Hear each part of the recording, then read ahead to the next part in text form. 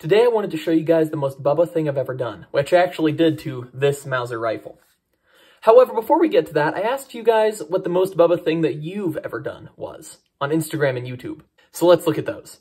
Using electrical tape to attach a $1 Harbor Freight flashlight to your Mossberg 500.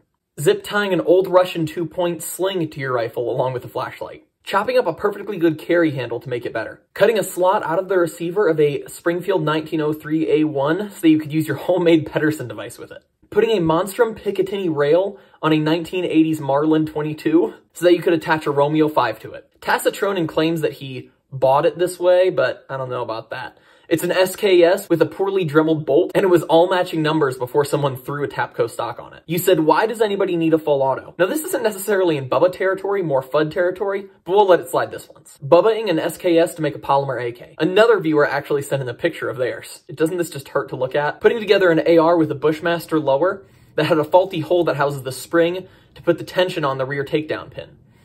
He used a nail wrapped in duct tape to hold the gun together. Frank put a Glock recoil spring in a SIG P220, and apparently it ran fine. Removing a staked castle nut with a pair of channel locks and a towel. One of you sent in this bubba'd Arasaka that apparently your grandpa bought this way. Dremeling the barrel extension pin slot on an AR-15 upper so that you can make a canted front sight block work. Then shimming it with a piece of soda can to make it line up properly. That's dedication. Supergluing a piece of Velcro onto your 22 stock. Buying an SKS with an ATI. Using a cigarette butt to shim the barrel band in place on a rifle. You know, if it works, it works. Alright, finally to when I was Bubba.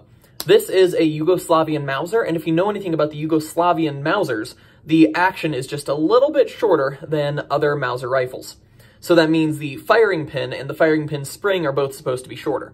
Someone, before the guy that I bought this rifle from, had put a K98 firing pin and firing pin spring into this rifle. So when you opened the bolt, it would work properly, and then when you fired it, you actually had to pull the cocking piece back manually, and then it would fire one more shot. Not knowing this, I had broken the firing pin upon disassembly, so I did end up buying a new firing pin. However, the firing pin spring was just a little bit too long. So, being the Bubba that I am, I went and got my Dremel and cut it down a little bit. Let me show you. To remove the Mauser bolt, we need the striker back.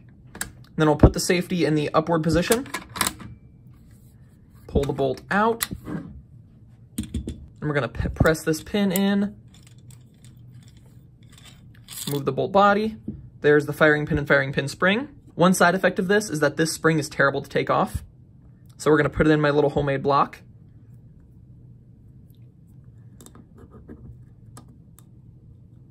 Push it down, rotate at 90 degrees, and then lift it up. All right, here is what that is supposed to look like. You see how it's nice and flush and is rounded off right there. And here is the other side where I bubba'd it. You can see how it's not flush, not round, and just is cut off and kind of sharp. I hope this video wasn't too torturous for you, but either way, I'll have another video out on Wednesday. However, your question for the next Surplus Arms is, what gun content do you think is missing from YouTube? All right, bye guys, and hope you can find some 9mm ammo.